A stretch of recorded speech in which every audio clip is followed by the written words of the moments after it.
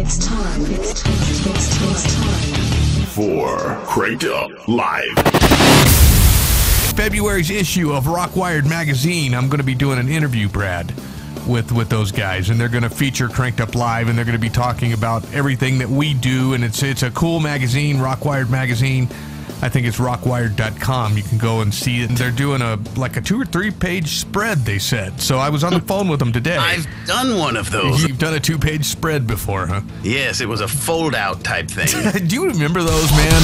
Here you go. You ready? No. Yes. Wait. One time when I was a little kid, I came across this outhouse, like out in. This is a hand to God, man. This is like a true story. And Where's the other hand? So I go over to this outhouse, and because I got to check it out. I'm like, 12 years old. But I go in there, man, and this thing is stuffed. I mean, wall to wall stuffed with Playboys and Hustlers, and every kind of swank magazine you can think of is in there. It was the original man cave. This was the first time I had ever seen anything like that in my life, Brad. It's a fond, Right. it's a fond memory. It's bringing a tear to my eye right now.